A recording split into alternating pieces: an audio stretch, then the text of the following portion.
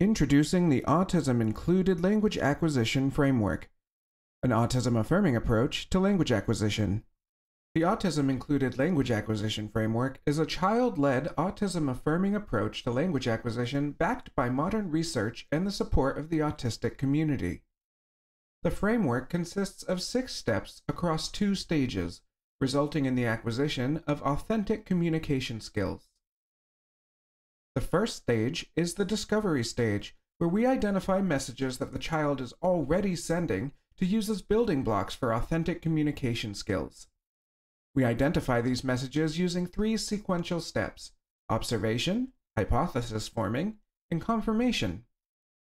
Once a message has been identified, we move on to the development stage, where we begin to model and build authentic communication skills around that message. This begins with the co-construction step, and then continues on to generalization and expansion, which can be done in parallel. Let's take a closer look at each step to understand how they work. Taking a child-led approach requires us to first determine what messages the child is already trying to communicate in the observation step. We gather neutral and unbiased data about how the child behaves and communicates to leverage in the future.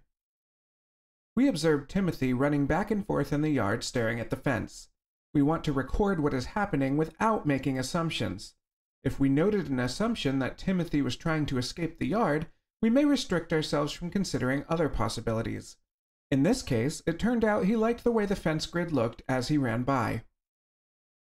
Next, we need to form a hypothesis about the behavior we observed. What is the child trying to communicate? It's common to form more than one hypothesis during this stage before we get it right. Samantha would scream whenever there were loud noises, such as another child falling off a chair or other children yelling. However, she did not react this way to other loud noises, such as a car horn or a fire alarm. In this case, we might form a hypothesis that Samantha is imitating the emotions of others. In the last step of the discovery stage, we attempt to validate or raise confidence that we correctly identified the message the child is intending to send. Carlos would aggressively roar at us and other children. We knew he liked animals and formed a hypothesis that he was pretending to be an animal. We asked Carlos, "Are you an animal?" but got no reaction.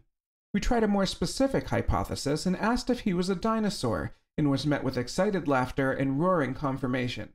We were now confident that we got it right.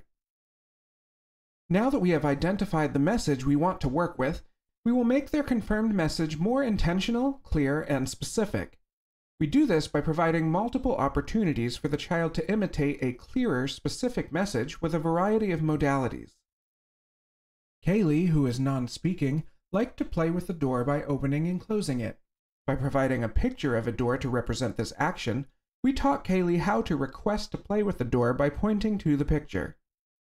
With the generalization step, we work on the expression of increasingly specific messages more frequently, in more contexts, and with more partners. Jamal had gotten very good at communicating the word go when he wanted to leave. Now that we are generalizing, we are working on using go in other contexts and with other people. For example, using go when communicating about a car leaving a parking lot or a pet leaving the room. In the expansion step, we focus on promoting reciprocity, building linguistic complexity, further expanding communicative functions, and increasing vocabulary. Jamie had a stuffed animal she loved called Bunny. During the expansion step, we began to explore expanding vocabulary around Bunny. Bunny is at a party. I see Bunny. Bunny is pink. Each pass through the framework results in additional skills the child can now use independently. Each message we identify will pass through these steps, and we may be working with multiple messages in parallel. This means we may be at different steps in the framework for different messages, all at the same time. We hope you enjoyed our content today. The work we do wouldn't be possible without the help of our incredible volunteers and donors like you. To donate, scan the QR code on the screen or text "Include Me" to 53555. You can also donate through our website, autismincluded.org. While you're there, you can learn more about our mission, programs, volunteer opportunities, and explore our growing collection of information and resources. Thank you, and hope to see you soon.